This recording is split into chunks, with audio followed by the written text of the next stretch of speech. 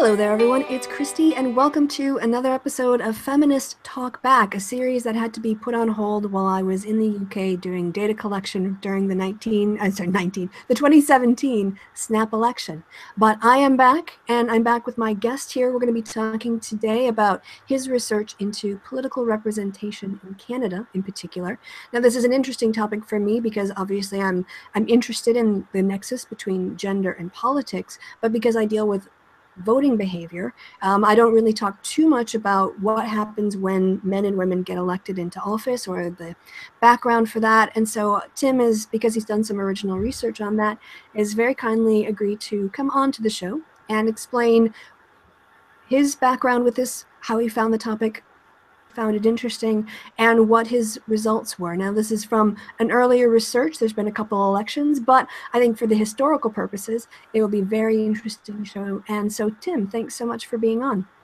Sure, my pleasure, Christy. Yeah. So I'm gonna do I did a lot of the talking now, but it's gonna be your turn to do most of the talking for the rest of the show because we want to hear about what you learned in the course of your research. But before we start, why don't you just tell a little bit of, don't dox yourself or anything, anything you don't want to share, but a little bit of a background in terms of how you ended up on the program you did and why you found this topic interesting. Sure. I do a lot of watching and videos in the feminist community and the, I guess if you want to call it the SJW, anti-SJW community as well.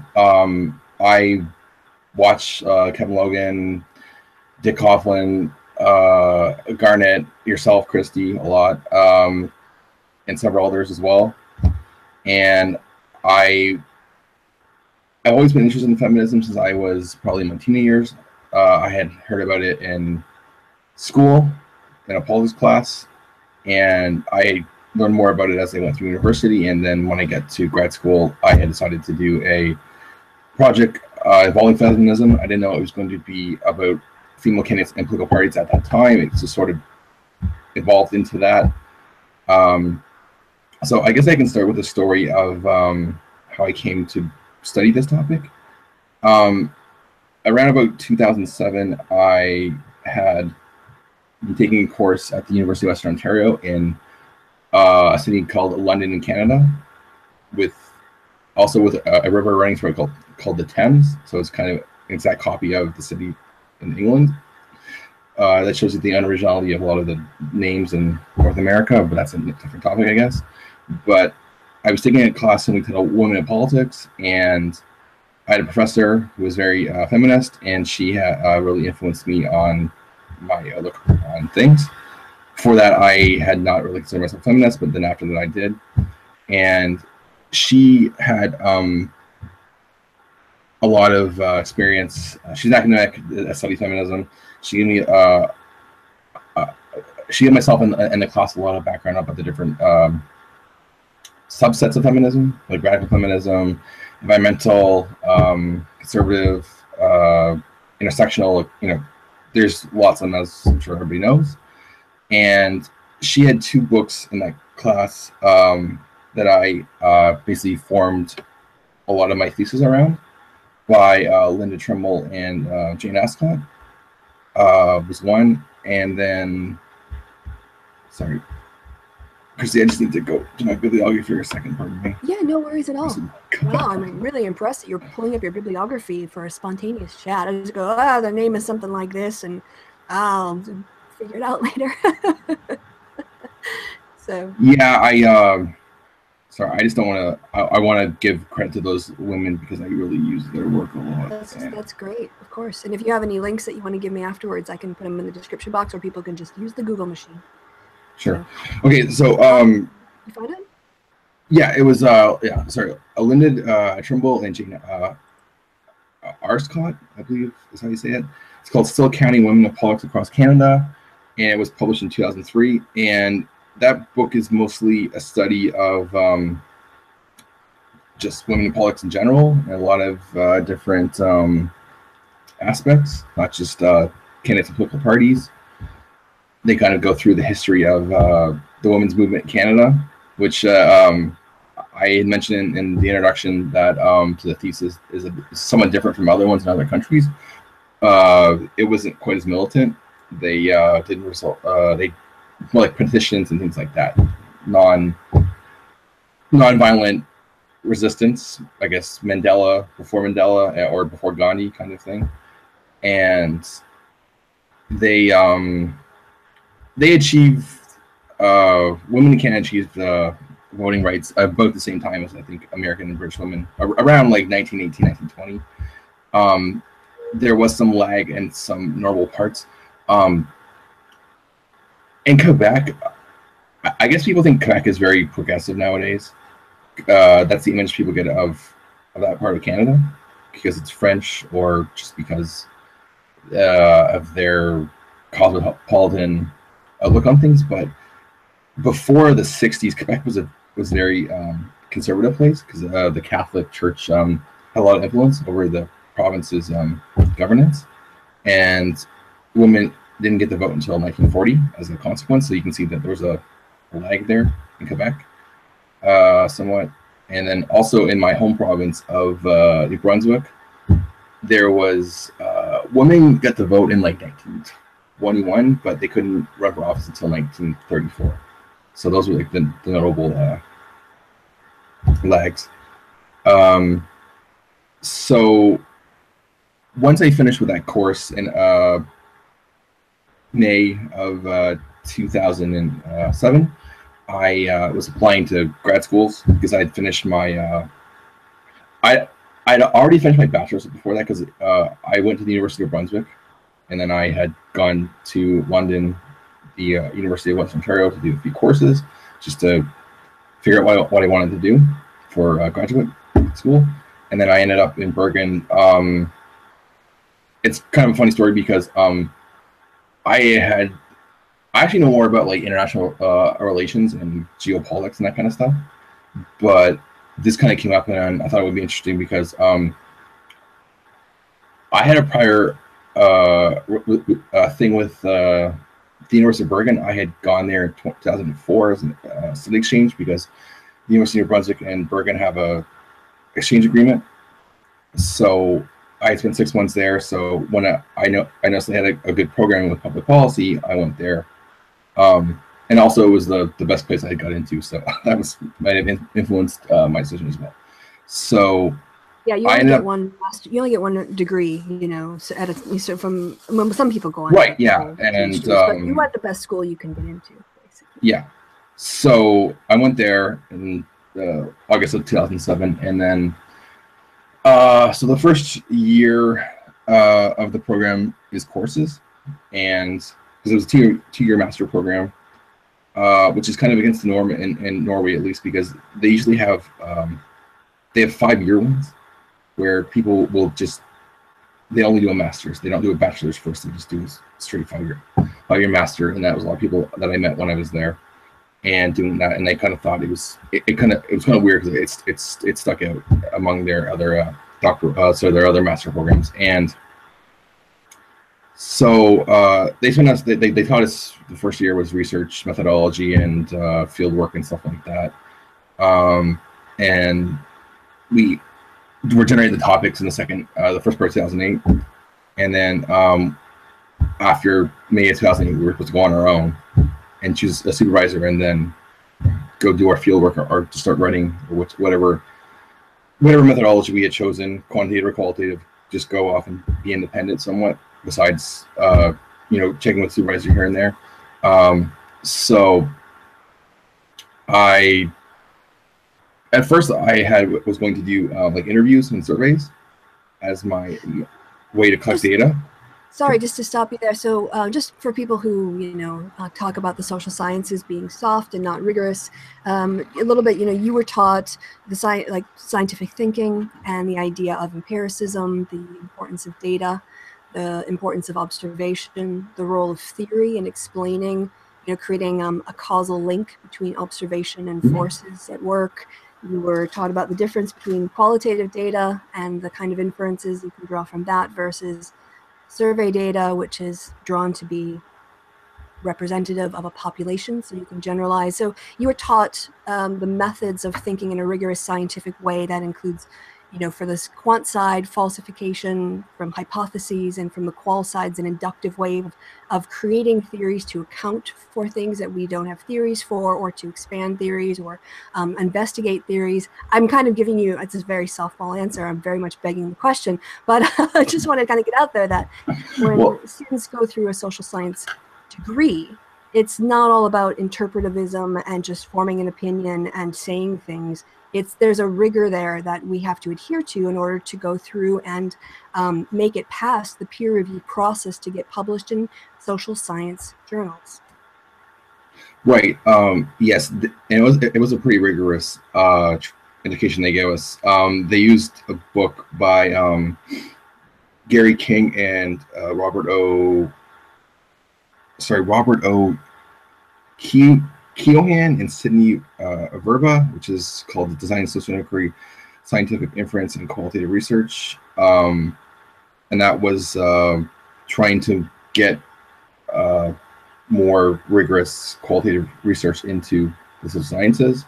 And we talked about a lot mid-range theory and grounded theory and adaptive theory, which is a newer one, which I sort of used in my thesis, which was developed by a professor named Derek Later. And he wanted to bridge adaptive and mid-range together in a more, I guess, more workable framework within social sciences, because he felt that the two of them were at odds, because one, grounded started off with saying that you should generate theory beforehand, before you go research, and then mid-range was, I believe, the opposite, where you collect your evidence and then theorize afterwards. I could have that backwards, but that's just what I remember. I do go into that in my thesis a little bit about the three of them, and how they influenced me. And that was a big part of our development. My supervisor, he was kind of the opinion that theory wasn't the most important part of academic research. So once I got to him, he had me focus more on the data collection and stuff like that. That was just his philosophy. You need to have it in there, of course, to satisfy the need to connect your research to and your findings to some kind of grounding in just logical thinking. That's the way that he put it to me. And so I just kind of went it from that. And his name was Odin. That's very Norwegian, I would thought always, but it's spelled differently than the traditional way, though.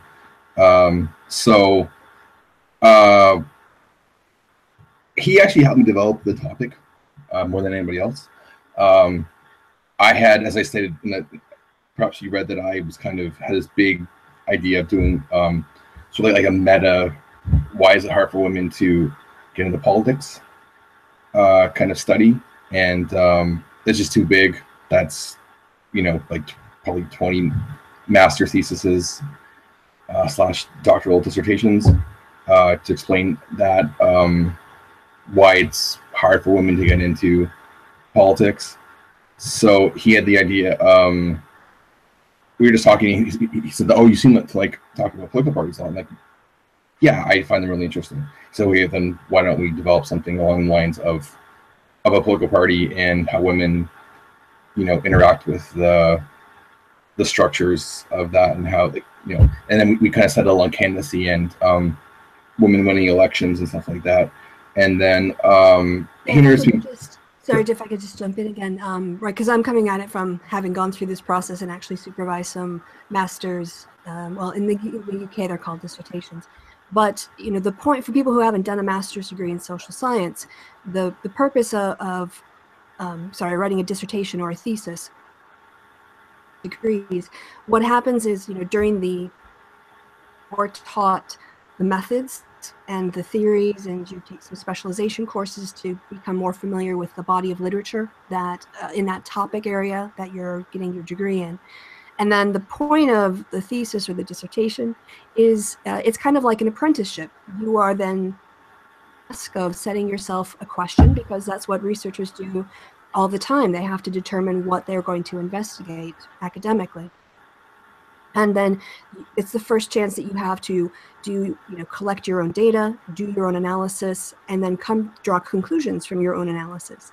The role of a supervisor is, we have a sense, after having gone through it and published articles, of given the word count you have and the skill set you have, what can a student reasonably put to themselves as a research question and succeed at answering, such that they demonstrate all of the competencies that they were taught over the course of their education. Right, so if you've gone through the degree scheme and you've absorbed it correctly, you should be able to do an independent piece of research that in theory could be submitted for peer review to be published, because that's kind of your apprenticeship, your job training. And so, yeah, the role of the supervisor isn't to give you tasks to do things or to hand you things and tell you what to do. They're there to help you understand the process of narrowing a question or looking for data or going through the whole process of what original researchers do every single day. So I just, again, since we were on the topic, I just wanted to jump in with that observation, because for people who haven't gone through the process, they don't really know what a master's degree entails. I thought it was a great opportunity to explain that. So anyway, yes, getting on to you actually doing your research. Yeah, and I guess I can just add that was my experience. What you just described, that was the face of the first year was the training, and we did like a reading list. They got us to gather some articles. We weren't required to use all of them later on, but I did use most of the ones that I had put on that list, and then we had to write a methodology paper, and then also a research field, they called it, and that had the path before you can go on to the thesis. And then once you get to the thesis, you're pretty much on your own, except for the guiding apprenticeship of your supervisor. I had two of them, mostly because the first one, Odin, he retired about I'd say 3/4 of the way through of when I was doing it, my thesis. And then so I just went to another woman named Linda, who was really helpful as well, just to help me finish it off. And I give both of them a lot of credit, for helping me get it, finished, because a lot of when people start a thesis or doctoral, a high percentage of them don't ever finish it. And I think they told us at the beginning, the professors who were overseeing the first year, that a lot of the people in this room probably won't finish their theses. And he said, it's our aim to try to get as many of you to finish as possible. And he said, I'm more concerned about getting it finished than making it like a perfect, groundbreaking paper or piece of research, as he put it. And so that was in my mind a lot of the time. So our group was like 25 people, I think. And if I remember correctly, I think maybe 10 finished at some point. Me, for example, I ran over a year and a half over what it should have been, because it's supposed to be a 2-year program, at least minimum. And then, as you know, you can get an extension sometimes if your supervisor is satisfied with the reason.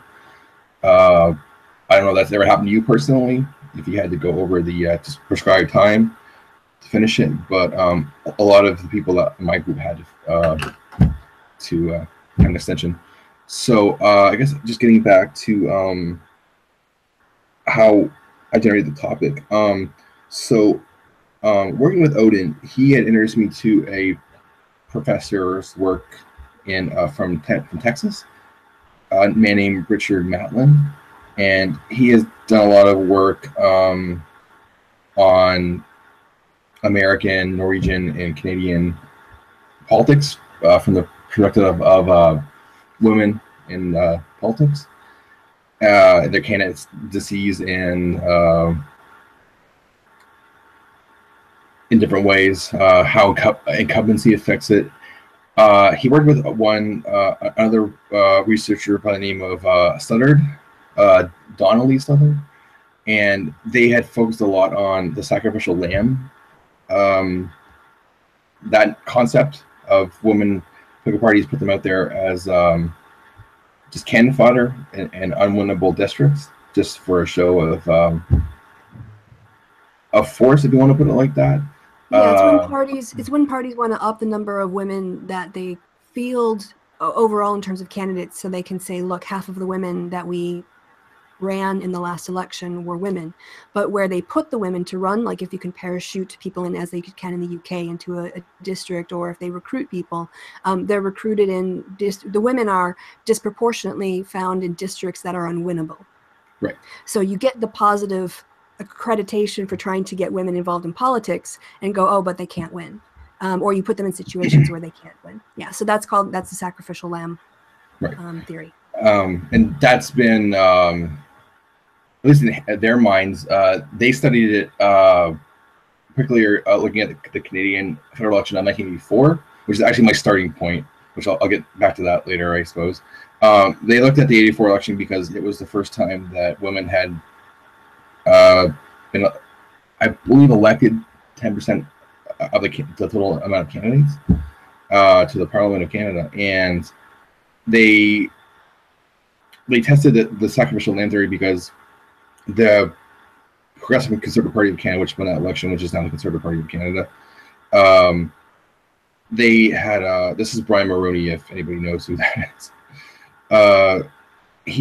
This is when he became prime minister for the first time, and they had run a lot of women in Quebec as people were saying, oh, it's just sacrificial lambs.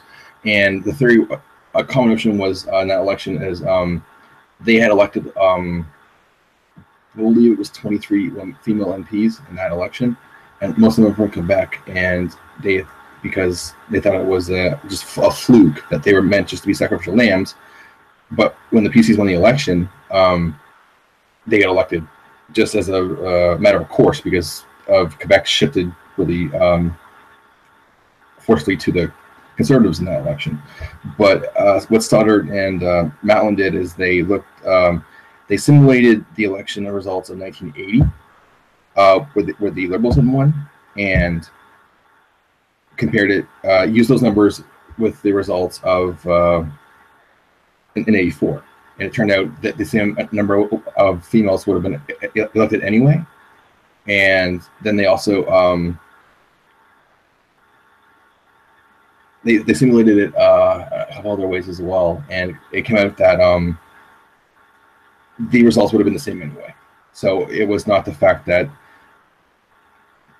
it was just a stroke of luck that they had won. So in their minds, the sacrificial lamb theory, at least in that case, wasn't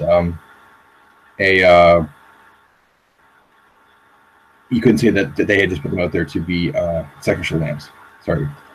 So if I can just again expand on how we do this as social scientists. So that doesn't mean that sacrificial lamb theory is wrong. It's saying when you hypothesize that this could account for, like if you ran this in a different scenario, that you would get a different outcome if social lamb theory was at work, right? And that's what they tested with the data. They said, okay, let's go back to when the Liberals would have done better. I think that was, if I'm remembering correctly. And would the result have been different because of this controlling for the effect of this swing that happened in the 84 election. And because the results would have been the same, there's no difference that needs explanation. So because there's no difference between those two outcomes that requires explanation, sacrificial lamb theory doesn't tell us anything more about why women were elected in this case. A little bit different from, basically, if you look at it from a hard science point of view, you would probably throw more of the theory away. But because social phenomenon can be driven by various theories, we can test a theory, and the theory can not provide explanation for an observation, or in this case, there's nothing to observe that needs to be explained. But that doesn't necessarily say the theory doesn't explain something in a different situation. To kind of expand out the use of theories. So. Yeah, sorry. I guess I didn't explain that as well as I would have liked, but I'm just going back to where I had written about that article. But yes, they had come to the conclusion that sacrificial lamb, at least in that one, just that one case, and that's the key point, is that one case is the 84 election. The Conservative Party had also stated ahead of time that they had expected to win 25 to 30 seats in Quebec anyway. So if they had expected to lose Quebec, then you could say that, okay, then they would probably put their beats second to sacrificial lambs. And but based on the fact that they were very confident that they were going to win in Quebec, because at that time there was probably in Quebec. Quebec was about 80 seats now, I think. But back then in the 80s, it was probably 65. So they wanted, they're thinking that they want about half the seats in Quebec. So that's one of the reasons why they point to that the Conservatives weren't just putting them out there as well. Even though there's a notion in political science that that right-wing parties don't try as hard as left-wing parties do to get women into office, or just advance women in general, because of ideology. And that's sort of what that influenced me as well. Like that's a big part of what I did. My work was looking at ideology inside of political parties. And Metlin and Stutter, their work was really big for me as well. I think the reason why my supervisor brought up Metlin was because he had worked in the University of Bergen for some time. Like, he was a professor there, and he had done work on Norway when he was there as well. And he also studied how political systems affect the possibility of women getting elected. So he looked at Norway and Canada, and how, like, multi-member districts,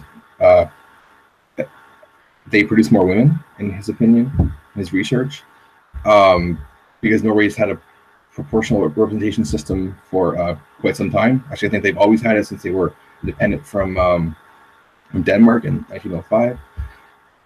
And they have a really high percentage of female candidates, and they have a whole list of female prime ministers, including the one who's in power right now. So I kind of drew from 3 or 4 of his articles with Studler, and that sort of formed the core of the thesis. I kind of give the 2 of them the structural credit for how I designed it to to present the data and the variables and stuff like that. But this, if you want to call it, like, the abstract inspiration, comes more from the 4 authors from that course I took in 2007. They just their commitment to feminism and telling the history of it. And I sort of wanted to tell the history of Canadian feminism, the struggle for women's rights and stuff like that in Canada, as at the same time also looking at the different variables that affect women getting elected and getting to be candidates, because that's what I found. I couldn't find any research on anything past like 1994 as far as the amount of women getting elected, because Matlin and Stutter they covered 25 years, like 1970. I believe it was 7 to 1994 in the provincial level, and they looked at the different provinces in Canada, because like the different states in America, it's quite different when you go from different jurisdiction to different jurisdiction, because Quebec is the most pronounced one, because they've gone from, as I said before, they were really right-wing Catholic society pre-1960s, but now they're this really social democratic progressive part of Canada now. Right. So before I'm just going to interrupt. You might be at a table where you're tapping it, because every so often I hear like a clunk. That might be my I have restless leg syndrome, so that's what that is. Right. Sorry, I'll stop doing Yeah, that. so I don't know. It's okay. Well, you can keep doing it. Just don't bump the table, because Okay. there's just this thunking going on in the background. And I'll cut all this out of the actual hangout. But yeah, so if you want, yeah, just wanted to let you know for audio quality when you Sure, okay. when you listen to yourself on the playback. All right, so yeah, getting back to their Catholic being conservative thing. Pick it up again. Yeah, so Quebec made a serious shift. It's known as the Quiet Revolution, and it mainly because you didn't hear much about it outside of Quebec itself, and it was just a slow transformation over maybe 15 or so years. I'm an expert on that. I just learned about it in school, and how they eventually the Catholic Church was, slowly froze out of Quebec political decisions altogether almost, and now we have Quebec as this really progressive, social change engine in Canada, because they do a lot of like we have a national assisted dying law now since last summer, and they have had theirs for several years beforehand, and that's an example of like what I mean, how they've changed so much in the 45, 50 years since the 60s. But so they look at the different provinces, and they found that my area, Eastern Canada, also known as Atlantic Canada, kind of lags behind the rest of Canada when it came to getting more women into the provincial legislatures. So I kind of found that interesting. Yeah, so let's go through a little bit about the research itself, and if you could explain a bit on what are the theories about why women run and why women don't run, and whether investigations into what, at least for the Canadian data, what happens when women do run, can they win?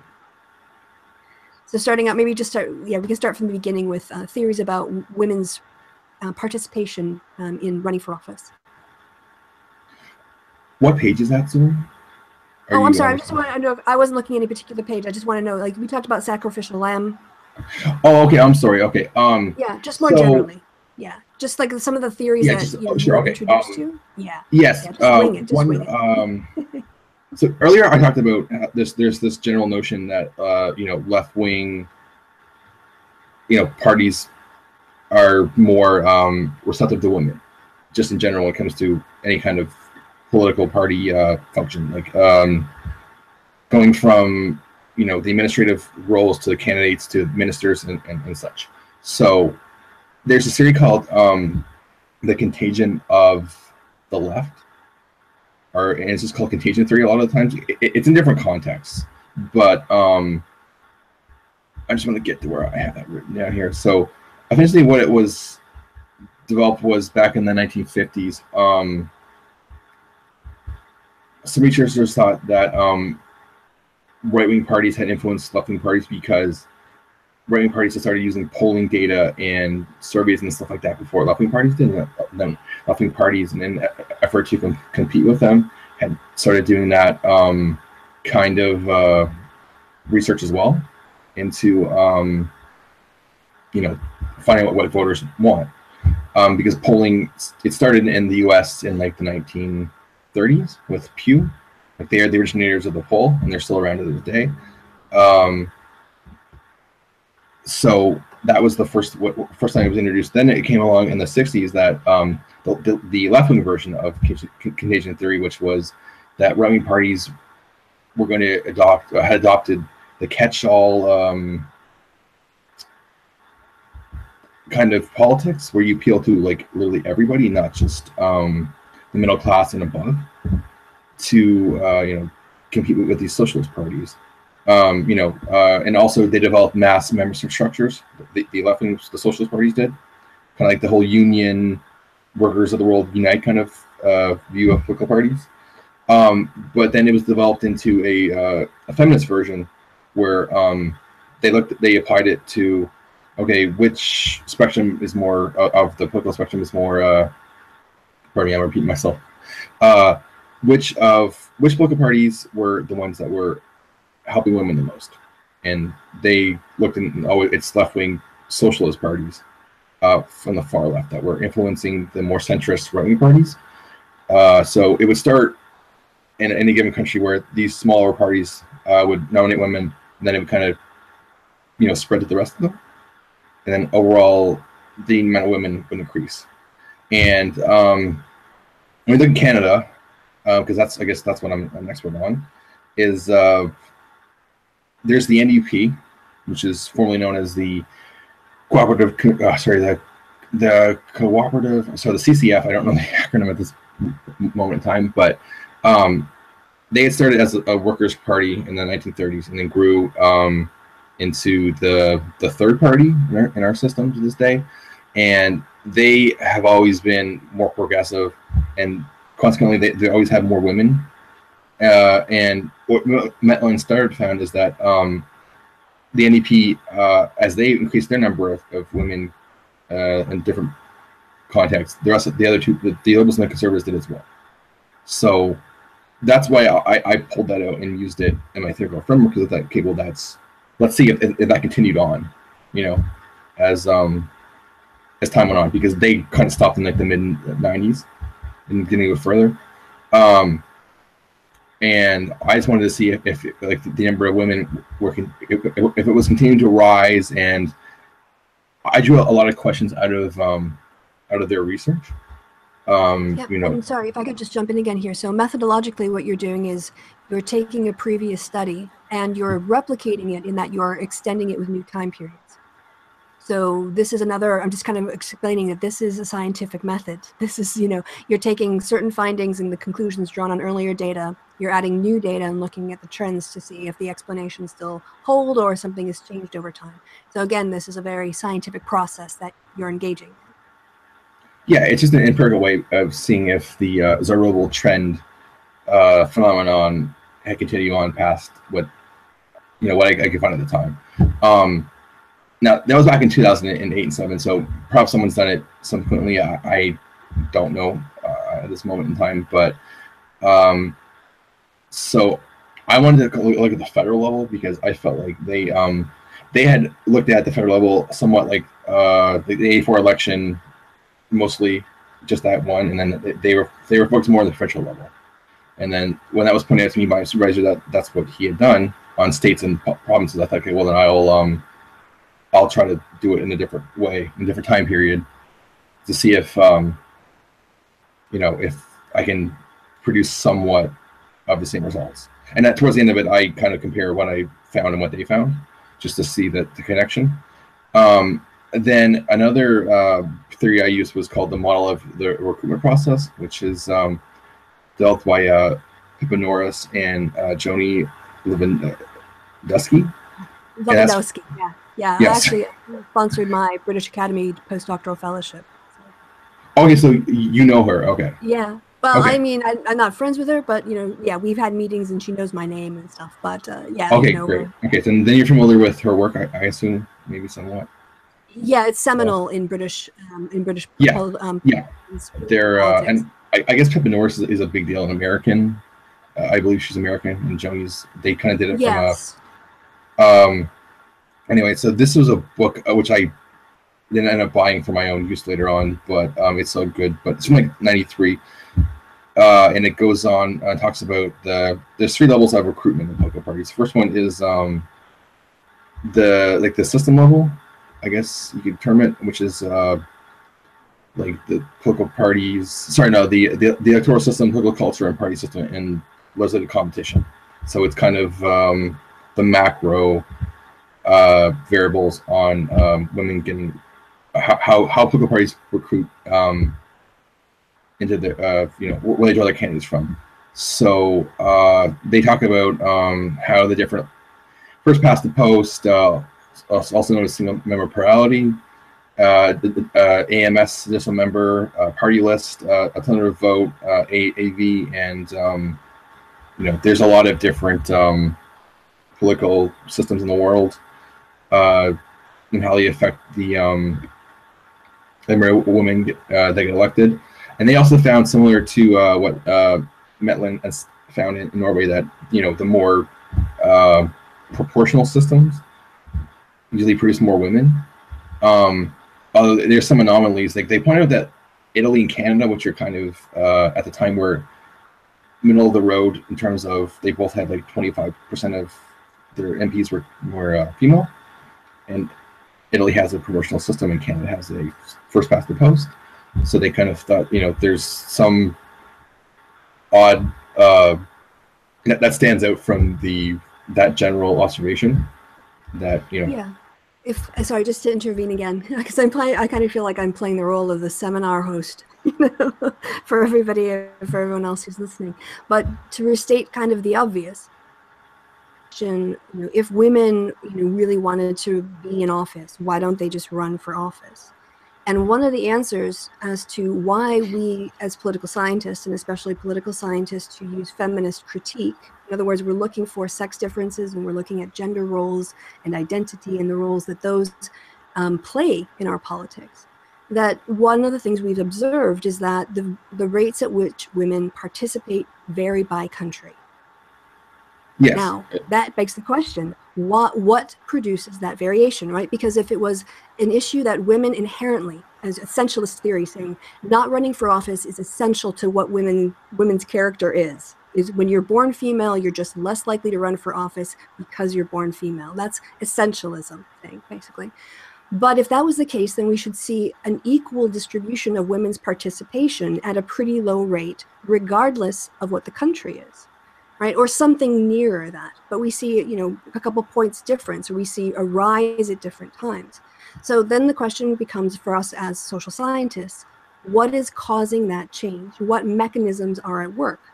And for people who study political institutions, one thing that you would look at is, does the kind of voting system a country devises create differences in the number of women running?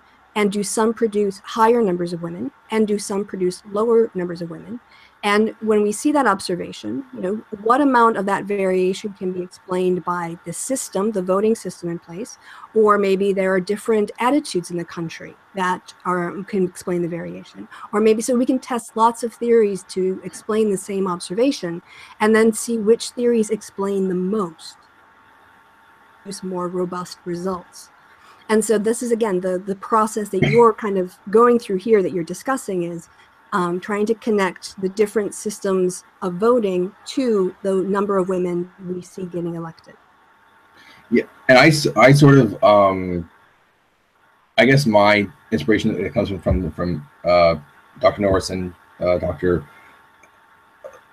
Lewandowski is that I took. I actually think they're both professors, but it's okay. Oh, are they not doctors? I'm sorry. Okay. Well, they're doctors, but a higher level of doctor is professor. Right, okay. So once you become in German, you're called professor doctor, but in American and in British English, they're just called professors. So, I mean, it's not a demotion or anything because they do hold doctorates. No, I don't want to disrespect. They're very, I owe them a lot.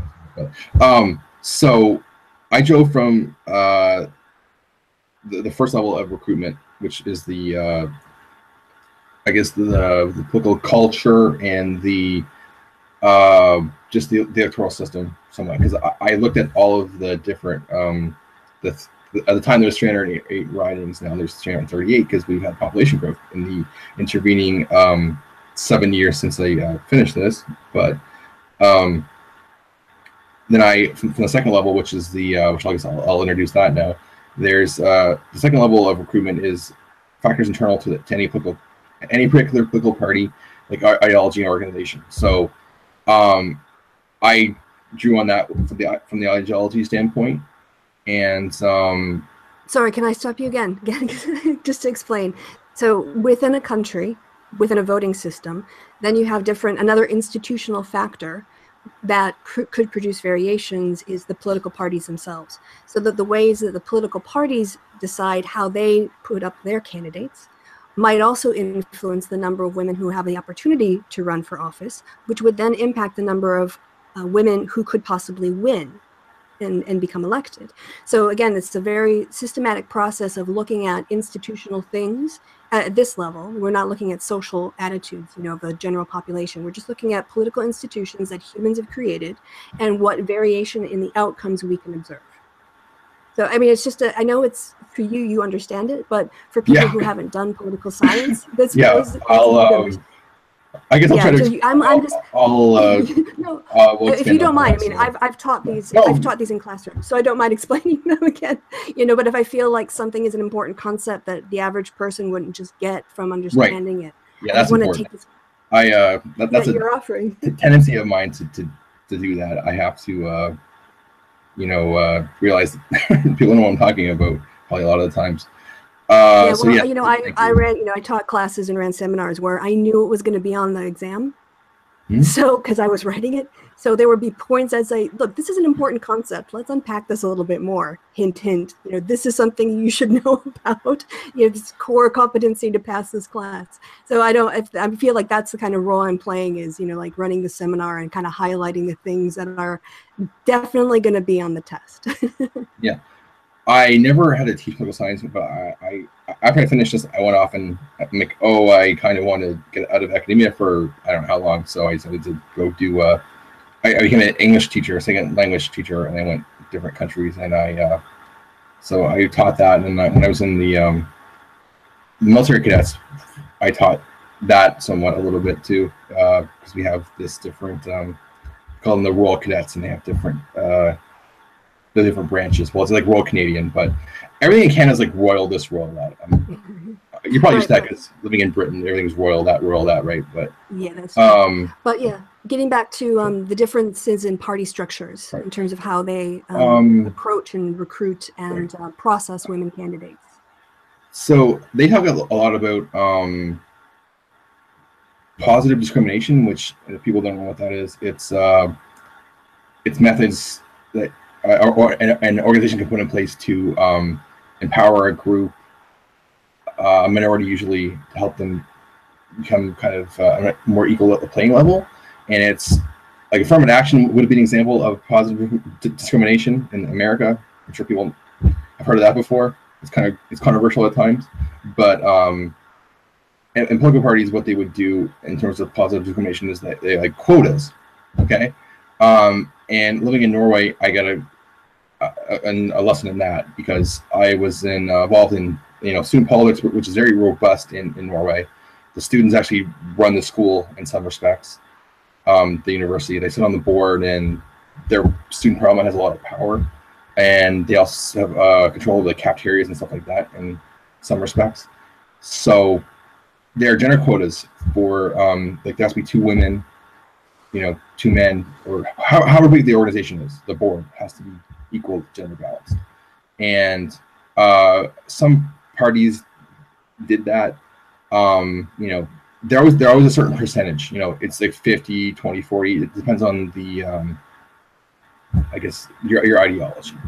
Now, some parties don't like quotas or any kind of positive discrimination because that's socialist, social engineering or something like that, cultural Marxism, whatever term. Right, yeah, I guess. Yeah, so I guess I didn't mention it at the start, but my background in this topic is one, I was in the Women in Politics Specialist Group of the Political Studies Association of Britain, or the UK, sorry, not just Britain, it's the whole UK. And so I've sat through, since 2005, basically, until about 2010, 11, when I started my own study, every Women in Politics presentation of 3 to 4 papers at 2 conferences a year. And the majority of research on women in politics in the UK is done on women's representation or women elections or candidates, or your topic, basically, elites. And so I'm familiar with it. I taught also one lecture on different systems and how you can obtain representation, like quotas that we're talking about, methods of positive discrimination. And then also I reviewed a book by Sarah Childs. I don't know if you know her work at all, but she's pretty big in the UK with studying women in parties.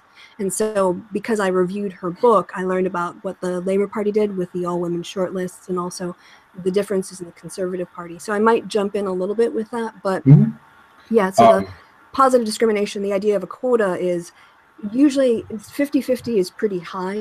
Normally the quota's like a 30% women. So, and the idea is that quotas, so just in defense of quotas, that without a quota, there's no incentive to try to recruit women. But once you pick a number and you put that out there, considered by some people to be like a critical mass of women, that you need enough women in a political party, or you need enough women in a parliamentary body or an elected body to make a difference, to start changing the institution in a way that allows more women an easier time to access that path to power.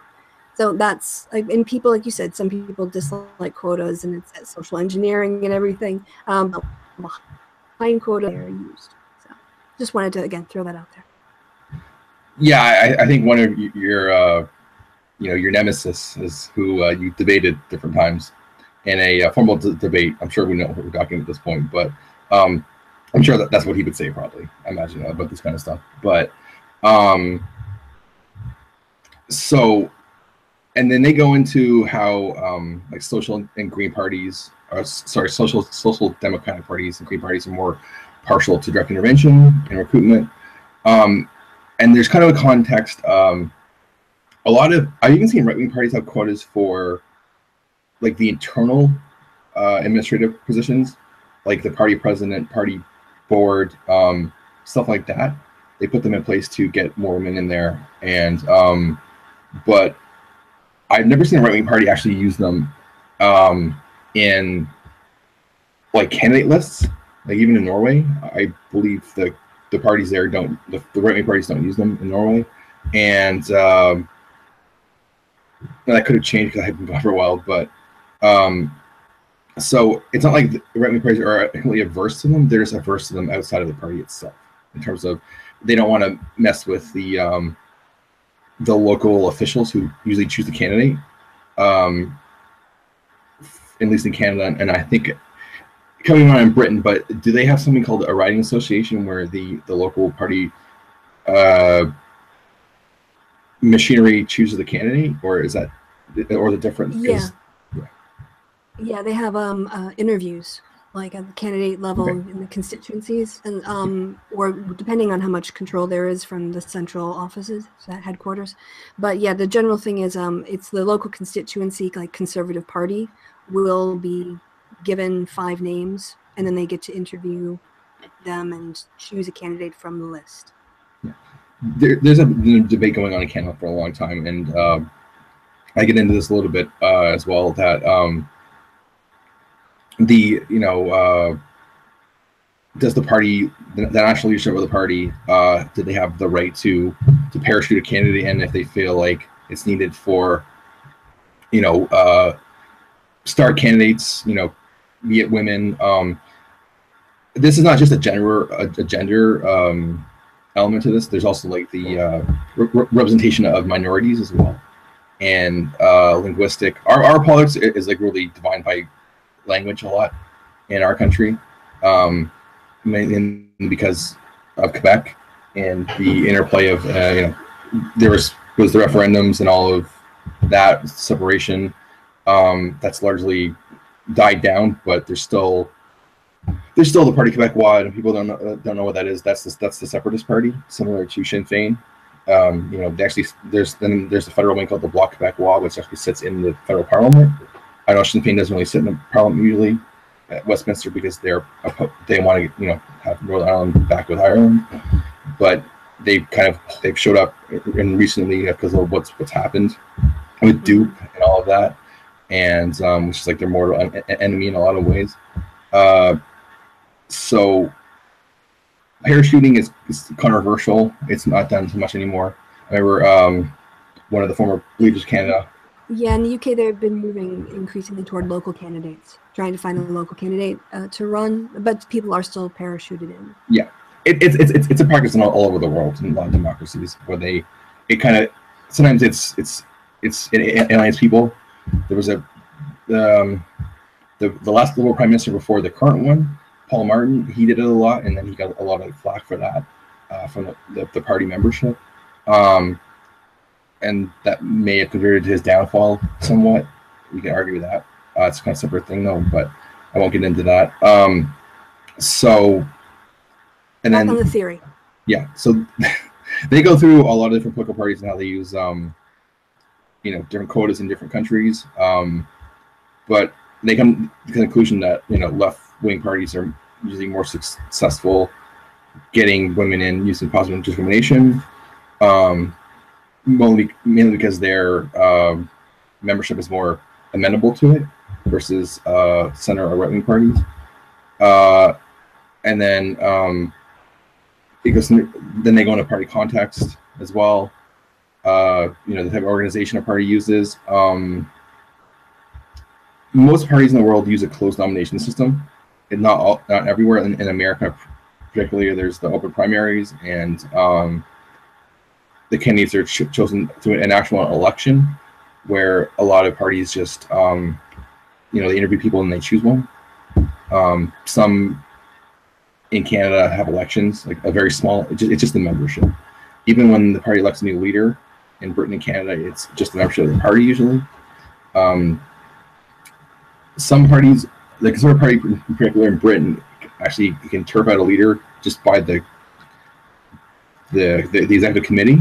Like that's how Margaret Thatcher got power. A lot of people don't know that, but she was not elected by the party membership at large. She was just chosen from the higher echelon of the Conservative Party at the time, and then she went on to win her elections and everything. So that's kind of her story, the Iron Lady and all of that. Then they go into 4 types of classification of recruitment. I won't get into that because I didn't really use so much into that. Then there is the 3rd level of recruitment, which is the more individual factors like education, motivation of candidates, the attitudes of gatekeepers. This is kind of what you're saying before, about when people say women don't want to run, kind of thing. They're not encouraged. It's something like having the resources to run, like money, because women get paid less, right? I know that's controversial with a lot of people probably going to watch this because, the wage gap's a myth, right? Like everybody says. Sorry, just to expand on this a little bit more. So the idea here is that another barrier to women's participation, or basically women running for office, is, as you point out, in Canada, it wasn't until the 1940s that they were even allowed to. So men had already built up these networks. And politics is, there are sometimes newcomers, but politics is a lot of the same people because money gets passed down. And so these connections are made, these relationships are forged. And so if you are in politics, people in your family are more likely to run for office. Why? Because they can use your connections.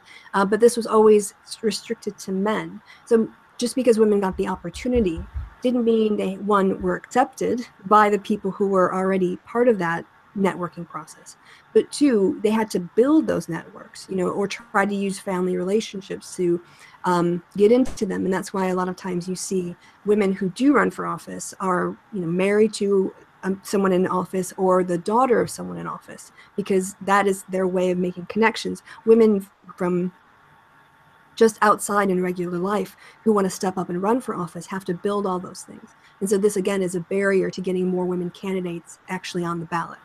So just wanted to expand that out a bit. Yeah. And just to expand on what you said there about the generational sort of women coming in from if their fathers were previous leaders and all of that. Actually, Professor Norris and Professor Lewandowski, they talk about the female heads of state, like the originators, were all women that came from that kind of background. Indira Gandhi had a connection to, she's a daughter of Nehru, who was Gandhi's right-hand man and then leader of India for a long time. Recently in Korea, she's kicked out of office now. Her name was Park Geun-hye, who was president. She was elected when I was living there, and her father had been president before her several, you know, back in the 80s, I believe. Mm-hmm. And there's several other examples of women who rose to power, who had fathers who were leaders. I'm trying to think of some other ones. Oh, Marie Le Pen. Yeah, although, but yes, that's a good example too. I'm thinking more people, women who are actually president of the country. But yeah, there's like okay, Benazir Bhutto was prime minister of India, but when her father was before her. And there's a lot of other ones too. I guess I'll stop there. Right. But, so that's those are examples of that theory. You know, yeah, like what the theory is accounting for. I guess it's ironic that a lot of the first female heads of state were from right-wing parties. That's like what I kind of was wanting to point out there. That even though left-wing parties seem to produce more candidates, right-wing parties, because of the, you know, nepotism, if you want to call it that, of family oligarchs, women get to be heads of state. Yeah. So another theory that is used to account for that is because women are already associated with peace, you know, and like pacifism, and the left as well is associated with those things. For a woman to get elected, she has to overcome that female tendency, and so being the Iron Lady, being harder right wing, especially on issues of the military and nationalism, it sort of degenders her. She's not seen as like a mother nurturing. Now, this is more in the West. You know, I think India has its very own politics when it comes to the role of women. But at least, you know, like we think about the Iron Lady. You know, she was in some ways, she was the Iron Lady. You know, she was not the typical nurturing, soft type. And so that's another theory that's used to account for why we see women in positions of power, not elected to party level, like, you know, congressional or parliamentary levels, but in executives, they tend to they come more from the right. Yeah, they feel like they kind of have to outman, you know, the men, you know, like, yep, to be accepted. And I guess Thatcher's kind of a prime example of that. I would go back even further to Queen Elizabeth I, who was British history is something I like to read about a lot. I feel like it's my own history because of Canada was started by Britain in a lot of ways, and we kind of I feel like Canada mirrors Britain more than any of the other countries that were started, you know, by that culture, because the government is almost an exact mirror, because our House of Lords, which is just the Canadian Senate, is not elected as well, and they're appointed by the monarch, the prime minister. Actually, that's a fun thing. Monarch, all a monarch really is a person whose the decisions come down to. It's not a king or a queen. It can just be a president or prime minister is actually a monarch themselves. They're an elected monarch, but they are a monarch nonetheless. So we and we have the House of Commons too. I know Australia and New Zealand too, but like and we have Governor General, who's the Queen's representative, effectively the head of state in Canada, we just picked a new one actually, and it's a woman named Julie Payette. She's used to be one of our astronauts, actually, the second female astronaut Canada ever had. And so she's going to be taking over now from a man who's retiring. And she's not our first female governor general. We've had two beforehand. Actually, two of the last three have been women. So Canadian women have been owning that position for the last 20 or so years now. So that's good, I think. So just to get back to the theory, so they talk about Norris and Levinesky. They talk about a lot about the skills, the experience, and the convention was in that you have to serve a long apprenticeship to be viewed as credible candidates in this parliaments. A lot of people start at like the lower levels, like the cities and state legislatures, and then working their ways up. And they want you to have a activism background, party service. Party service is a big deal in Canada. And also trade union work. I guess if you're a socialist democratic party like the NDP in Canada, that's something that you want to have. But that's changed somewhat now. You don't need to be a party partisan to, you know, join up. the parties are looking now for more just skilled people, and not so much just hacks who have been around for a long time. I find that's better in terms of getting more qualified people, men or women, doesn't really matter. And they talk about the personalization of the process, how there's like training schools now for female candidates to get them ready to run.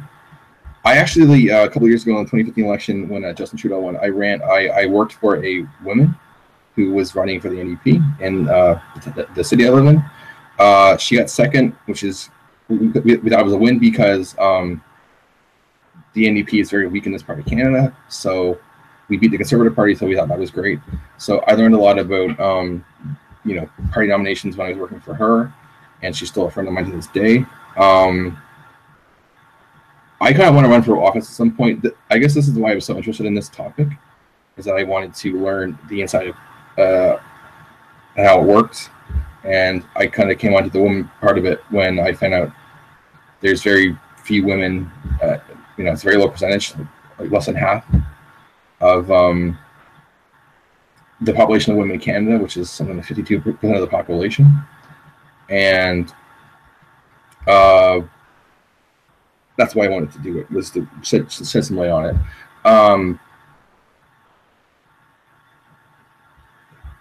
So I think that's enough for the theories in the study.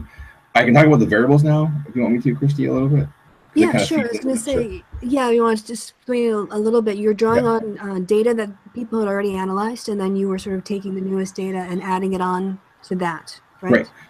So, my dependent variable was just basically, the gender of the candidate, of the party who had won the most in any given riding. I kind of focused really heavily on each individual riding, and I basically went through and I guess that's methodology. I'll get into that later. But so the reason why looking at just the gender of the candidate from the party that won the most, sort of thinking that from the periods understudy, which is 1984 to 2008, party competitiveness, that's something you hear a lot about, which is kind of the sacrificial lamb thing again, where parties put women usually where they know that they're going to lose. It's more of a just for show, like, oh look, we're nominating a lot of women, but they're not winning because they're putting them in ridings where they can't win. So I wanted to see if the parties were if they were putting women where they could win in a safe riding, if they weren't just putting them off to the side, even though that's largely been studied already, but I'm coming at it from a different angle. So I looked at all the electoral records from all the general elections from 84 to 2008, looking at all the ridings going forward. Now, some ridings didn't exist at the time when I first started this, so I kind of had to start from the point where they started and go from there. So I just control for that a little bit as well. Just making sure that that they were at least in 5 of the 8 elections that took place over that time frame. And I used a lot of data from the Hansard. We have that in Canada as well. And also Elections Canada, which is the agency that handles all of the elections in Canada, the organizations as well. And then that was the dependent variable. Moving on to the independent variable. So I had and just to say, the dependent variable is the thing you think is driving change.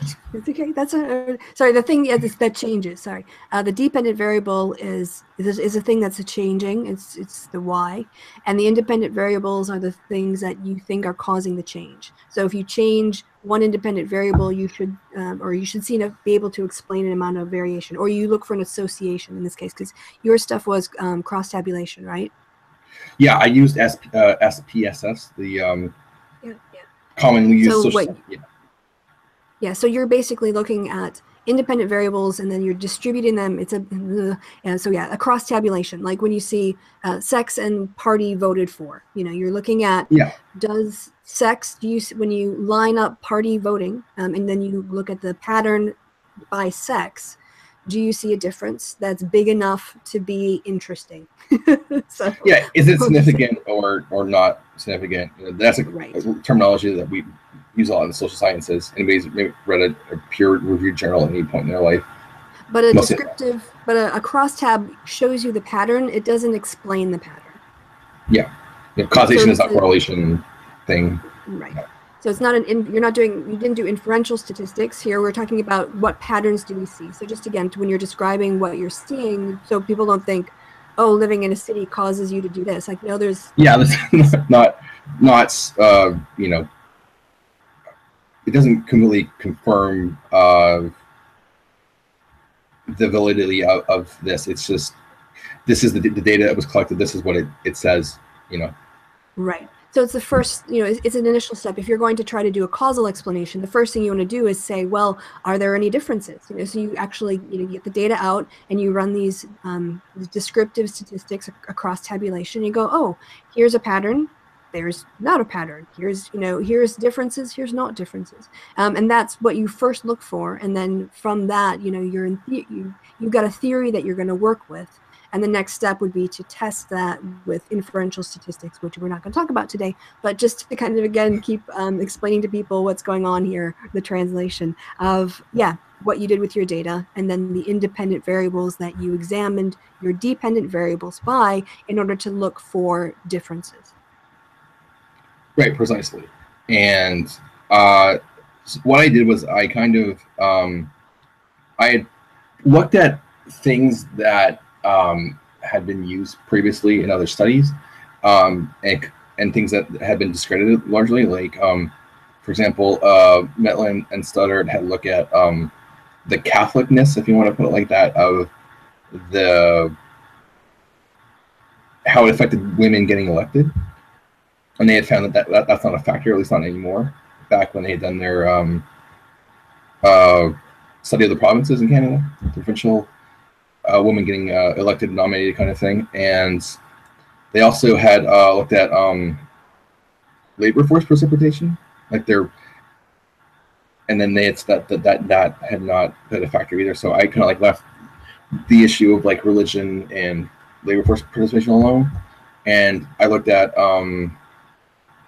education, average income, educational attainment, which are things that are thought to have an effect on getting women elected. But I look at it from the point of view from each riding. So in a riding with really high educational attainment, are there more women elected there?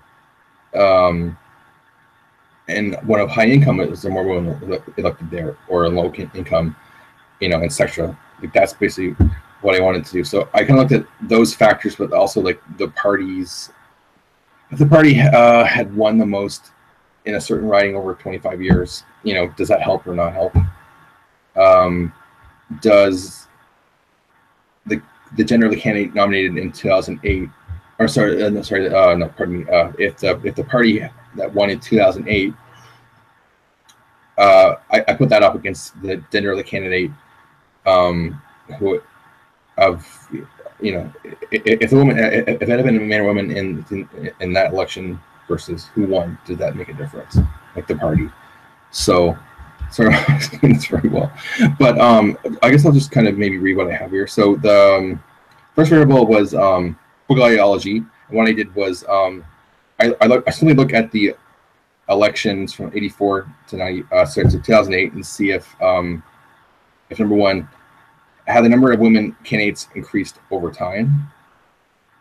Number two, has the number of elected MPs increased over time? And three, did the Conservative Party or Liberal Party, which one had more female candidates and MPs over time? So it's essentially four things. And then I had two graphs showing it, the general trend, and then the two parties basically, which was in green, and then red and blue for the two parties because the Liberals are red in Canada and the PCs are blue.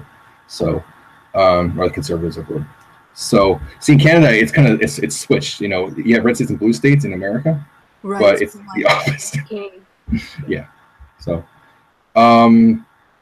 anyway, so that's like basically the first half of the study was that first variable, because it was its own thing on its own, essentially. Yeah.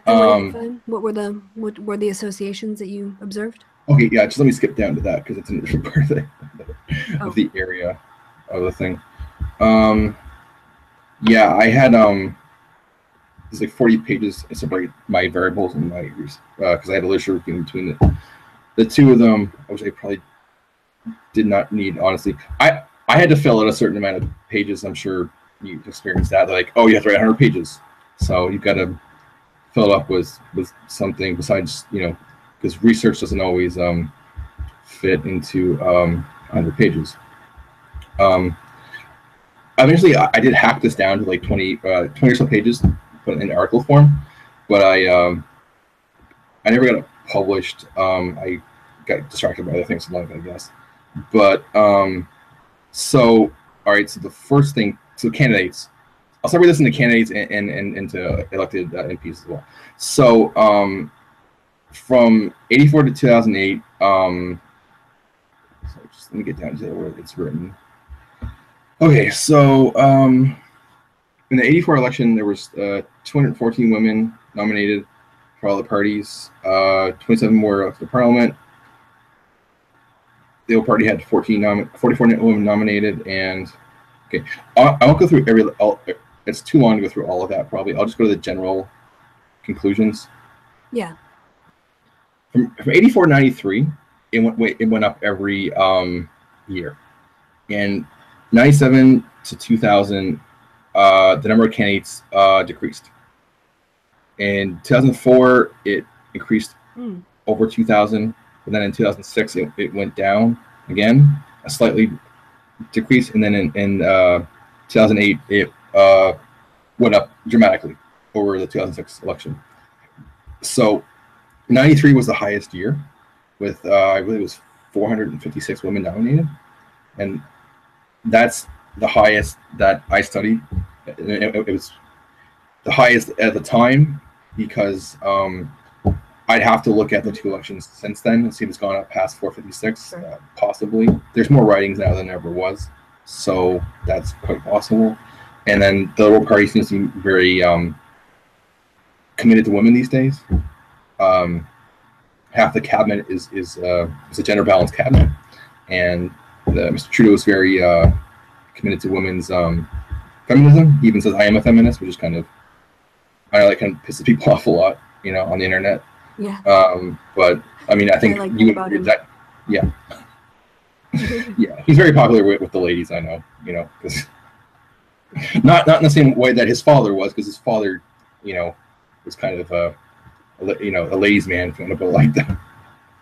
He's just so refreshing to see. Well, I mean, Theresa May has apparently says that she's a feminist, but it isn't that often that you get political leaders, saying I am a feminist. So it is in that way. It's refreshing. He and Obama had that in common. All right. So for the two parties, for candidates, so the Liberal Party had an increase from 84 to 97 without a break. However, and then from 2000 to 2006, it dropped off slightly, but in 2008 it recovered greatly over since 2000. So that was good. For the Conservative Party, it had beginning with 84 to 93, it had a continuing rise, and then in 93 it went down. It declined in 97, and then in 2004 as well. In 2006 and 2008, the increased slightly and greatly in 2008. I think what happened with the Conservative Party is that in 2003, in 1993, they were the government, and then they lost very badly, the worst defeat in all of Canadian history. where they had 193 seats and they lost all but 2 of them. And the party itself was pretty much fractured, never the same. And there came a new party called the Reform Party, which is basically the western half of the party, from like basically Manitoba on to BC. That wing of the party became its own thing, and then there was from Ontario east as the Protestant Conservatives, and then that schism lasted until 2002 when they reformed, and then you can see that ever since they've reformed back to one party, their number of candidates has increased over what it was during the most in the 90s. So that's how I explain that. I don't want to make it look like, oh, the Conservative Party, they just didn't nominate women, but it's because they literally had 2 halves of the party separated out. So I'm sort of talking about the Protestant Conservatives from 1984 to 2002, and from then it's the Unified Conservative Party that we have today, which Stephen Harper was the leader of. I've been a Prime Minister of Canada for 9 years. So just there's kind of like that anomaly a little bit. But then the total number of women elected from both parties, the Liberals, it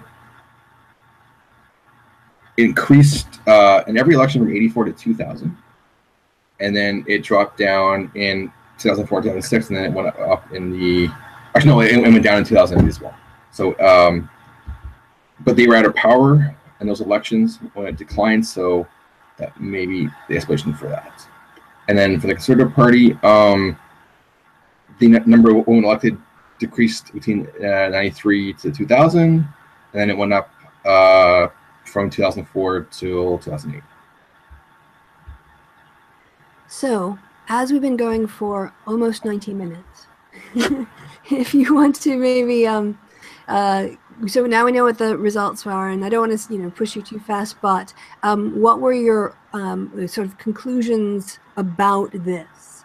Like, can you kind of wrap up, with the theory and the other structures that we talked about, and then these actual results and this variation?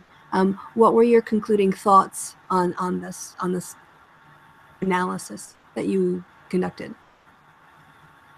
Okay, yeah, I guess I'll skip to the end. Okay, so what I found was, in general, left-wing parties, party ideology does affect the number of women that get, nominated and elected overall.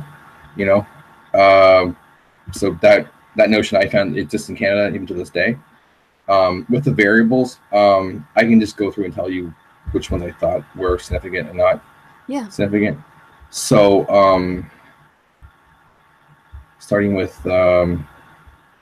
urban-rural, which is a kind of a thing that gets talked about a lot in this kind of research context. I found that in Canada, it does make a difference in the number of candidates that are female who get elected. It's about a 10% difference. No, sorry, 15% difference. And it's 13 points, and that's significant at the 0.1 level.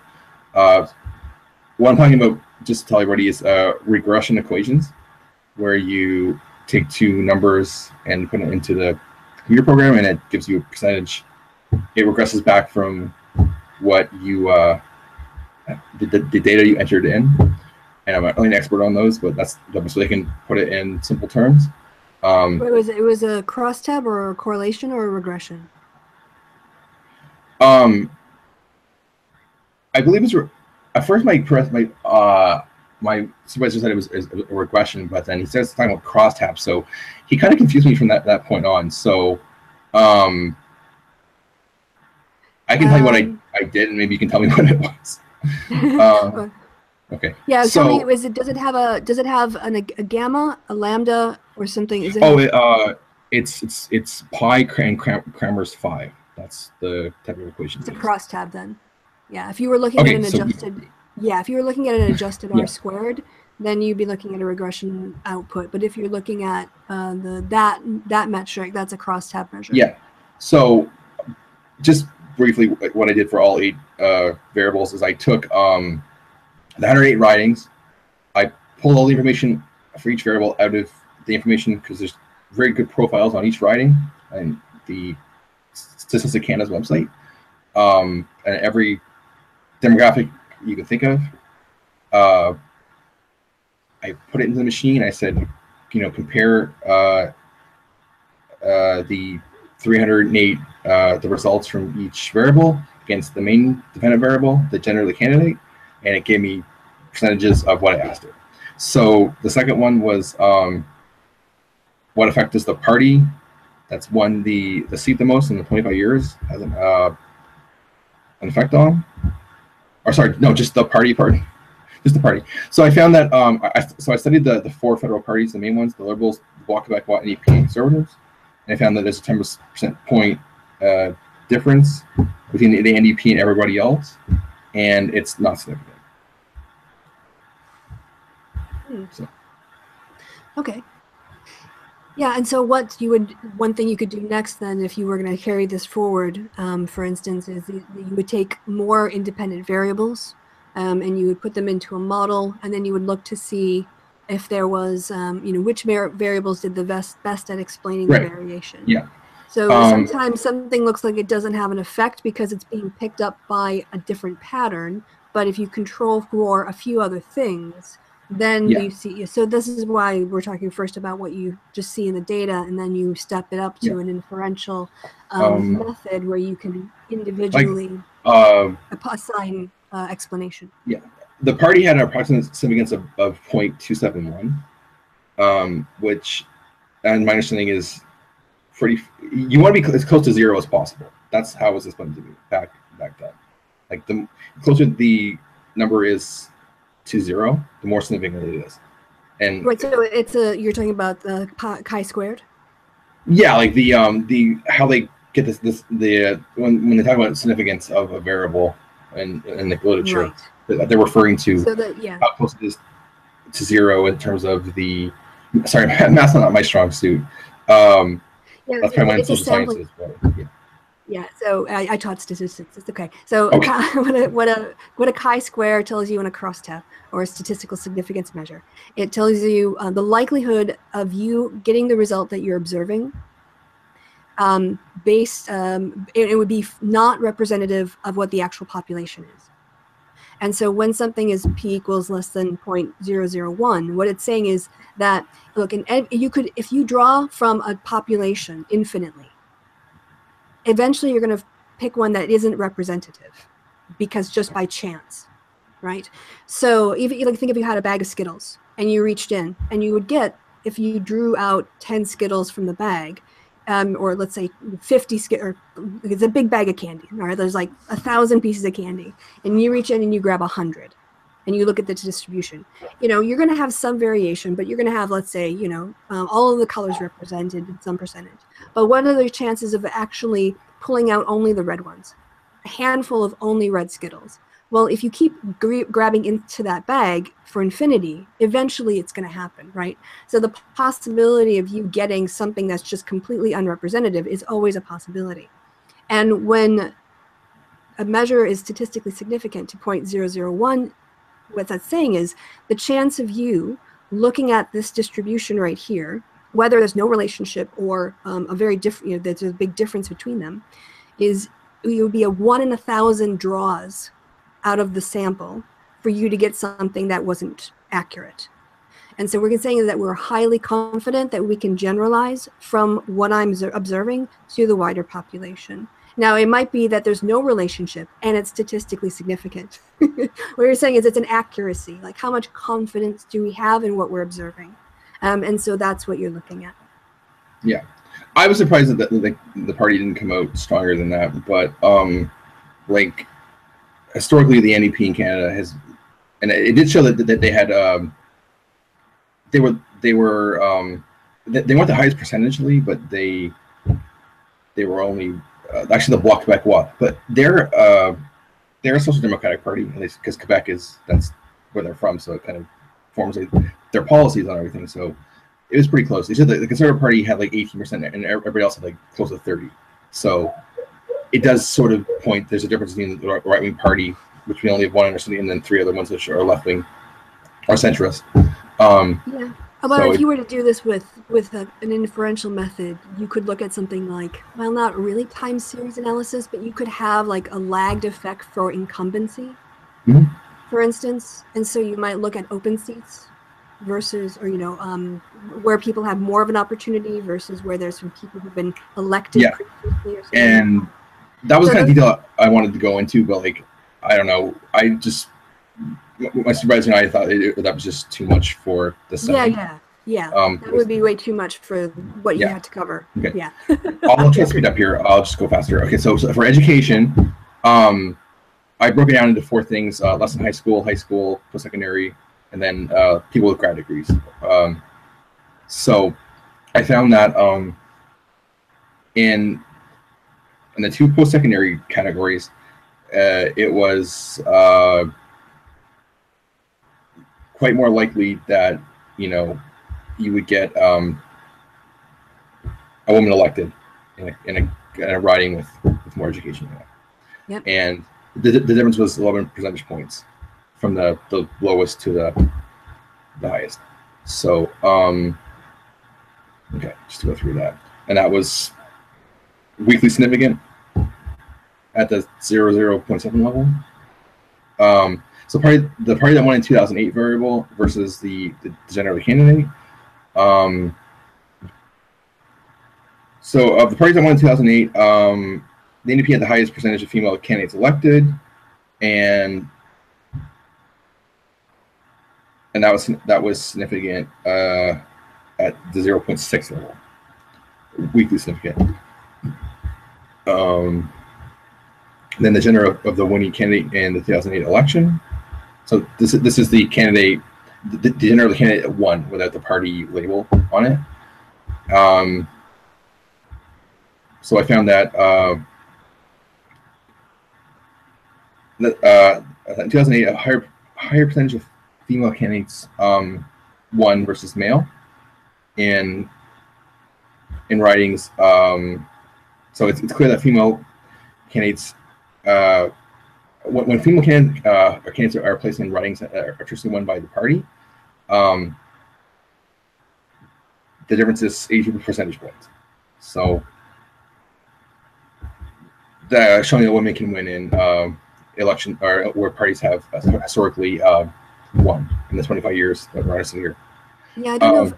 I'm just worried if people listening are just going through the variable by variable, they're probably going to forget. So do you have more of a generalist summary that you could just give a big picture on rather than going through them variable by variable? Sure. Okay. Yeah. So in general, what I found was sorry, I have to skip down to where my results are, the closing arguments. Yeah, great.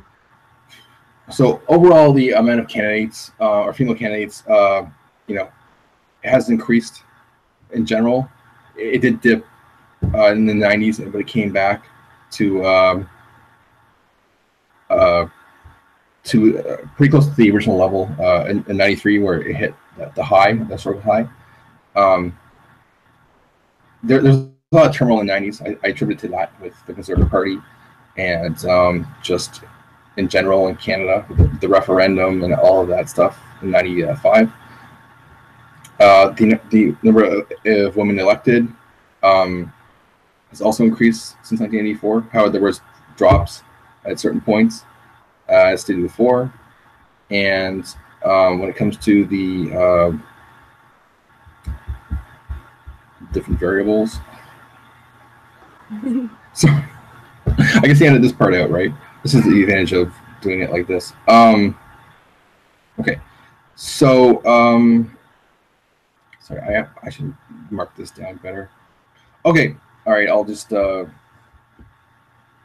So starting with urban and rural settings, what I found was urban settings in general help women get elected, but when you go into the bigger ridings with the heaviest populations, it doesn't make a profound greater effect. So small cities, big cities, same thing pretty much. When it comes to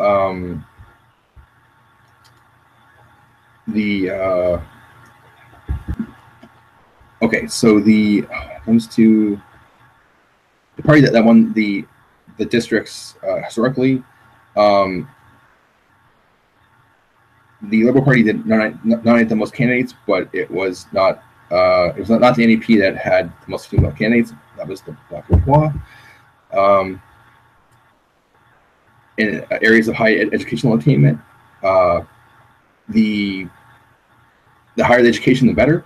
So with university degrees, advanced degrees, when those areas ridings have higher incidence of that helps a lot with women getting nominated and elected. So you're saying if you're in a college town, you're more likely to have a female representative than if you live in a place where the nearest university is pretty far away and no one in the people have female. Yeah. So that's basically what I mean by that. Yeah. Sorry, I should probably elaborate on that a little bit. Okay. Next. So in the 2008 election,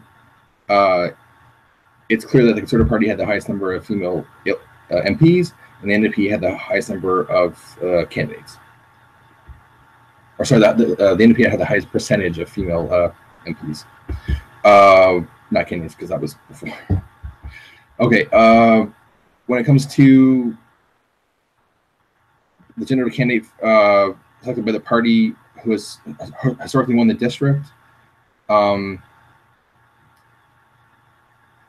vast majority of the cases where the party where the woman was female, it seems that it did help the woman get elected, if it was a safe seat or not. So what I mean is, why historically won is what they call safe seats, which are where the party has a history of winning that seat comfortably over the period 45 years. So what I'm saying here is that women, if they're placed in safe seats, can win. That's what I mean by that.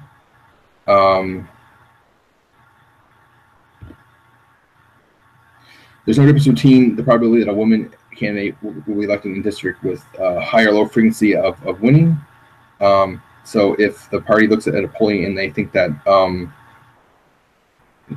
basically the probability of a candidate being a female, there's a little no difference when it comes to, so that's the sacrificial lamb thing again, where a party looks at, say, oh, we want to nominate women, so we'll put them in this district where we don't win hardly ever. So I didn't find any kind of difference between that. So you can say that again, that you can put a woman in a competitive seat and win.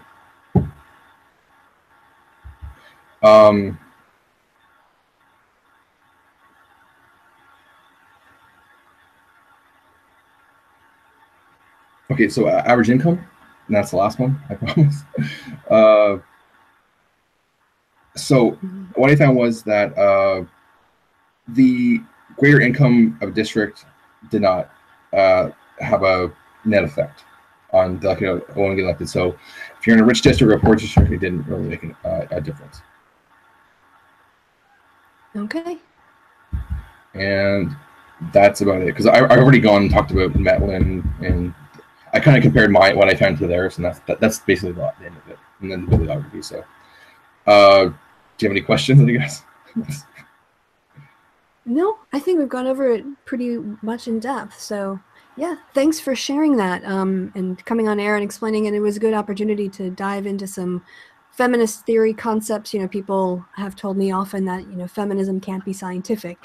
Like, well, you can take the theories and test them with a scientific method. So I don't really know what they mean when they say feminism isn't scientific.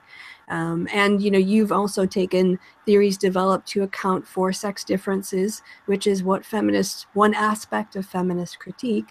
And you were able to look at data and draw conclusions. So it's nice to see, those things, an example of this, that you can talk to and explain your relationship with, how you came to do it, and then in the end, what you found.